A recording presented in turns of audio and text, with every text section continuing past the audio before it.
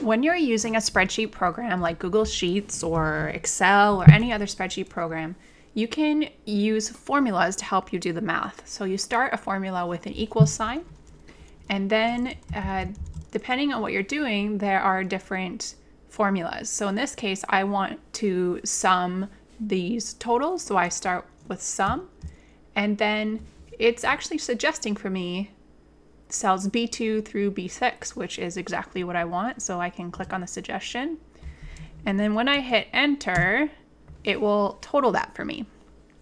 Now it can do more than just sum. So if I hit enter again,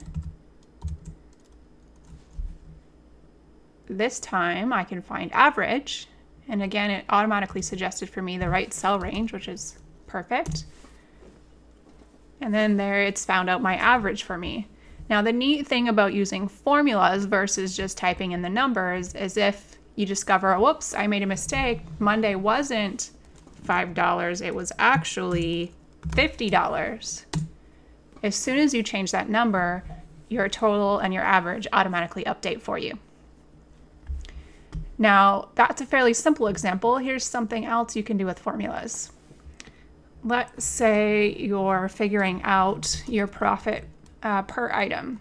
So let's say you sold pizza and it cost you $1.25 before tax. To figure out the tax, you can do equals. And then instead of typing in the actual number, we're going to type the cell reference. So we're going to take the number in cell B12 and multiply that by our tax rate, in this case 13%. And when I hit enter, it figures out my tax for me. Total after tax equals this cell plus this cell equals. So this is my total cost to me. Now let's say I sold this pizza for $2 a slice. My profit per sale is then equals this cell minus this cell, enter.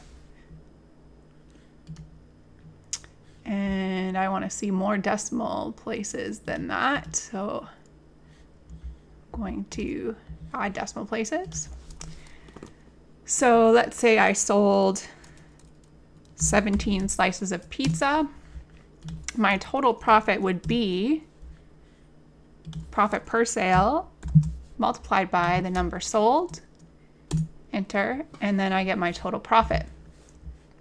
Now the cool thing with formulas is now if I want to add some more information, I don't have to do everything all over again. So let's say pop cost me 50 cents to buy. Instead of having to retype these formulas again, if I just click back in my first cell and grab this tiny little square at the corner and drag it down, it will automatically update formulas for me. So let's say I sold it for $1. Again, I can just drag down the formula.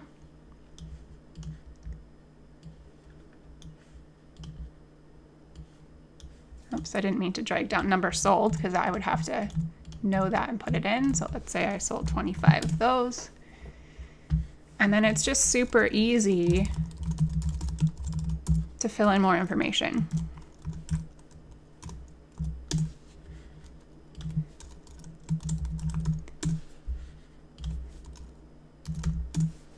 And it's going to automatically keep doing all the math for me. And again, at any point, if you realize you've made a mistake somewhere, you can always go back and update it, and everything else will automatically update as well. So take advantage of those cell references and take advantage of using formulas in your spreadsheet software to have some really powerful math at your fingertips.